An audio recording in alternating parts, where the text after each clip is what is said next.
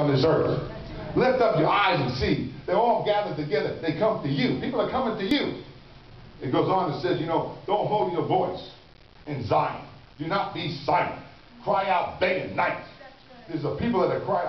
I've been reading a book by Ruth Heflin. How God called her to Jerusalem, called her to pray with that city. And she said when she would pray in one place, God would do a miracle in another place. Wow.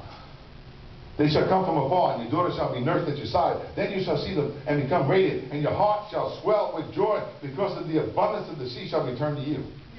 Why do you think God's setting everything up? Right now in California, there's so many commercial buildings.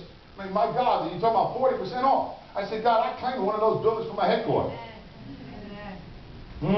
The wealth of the Gentiles shall come to you. Look at the neighbor and say, the wealth of the Gentiles is coming to me. They shall bring gold and incense. They shall proclaim the praise of the Lord. All the flocks of Kedar shall be gathered together to you. It goes on and on and on. The rams of Nebaioth shall minister to you. They shall ascend with acceptance on my altar, and I will glorify the house of my glory. Wow. Also the sons of those who afflicted you. What I say about that man, that's an affliction. Mocked me, scoffed at me. He afflicted me. They shall come bowing to you. Now, President Obama, he bowed down to the king of Saudi because that's a sign that I'm a Muslim. And I was in the borders the other day, and the man said to me, we got talking.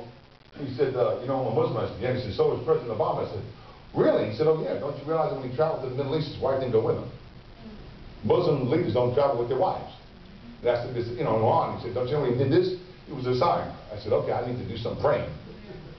Because Kim Clement had a word that the next president is going to be touched and get saved in the White House. Amen. Amen. Amen. So for his sake, let's believe that. Amen. Amen. They come bowing to you. And all those who despise you shall fall prostrate at the sides of your feet. I'll restore back all the years the cankerworm, the palmerworm, the locust have stolen. Are you getting it now? Amen. And they shall call you the city of God.